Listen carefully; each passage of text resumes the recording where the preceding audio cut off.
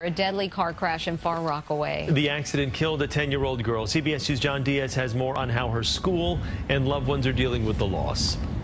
At 10 years old, Davina Apakuba should have lived to take another school picture like this, but instead, a tragic accident. God gave the angel, but a parent lost a child. Loved ones say early yesterday evening, while walking home from school with her older brother, a black SUV crashed into a car wash along Beach Channel Drive while exiting a parking lot, pinning the child. Police say a 34-year-old woman was behind the wheel. Its back window has a sticker that reads, "New driver, please be patient." But it's unclear if that was the case with this driver. I don't know if she got nervous, she got scared, if her foot got stuck or what, but she just kept going.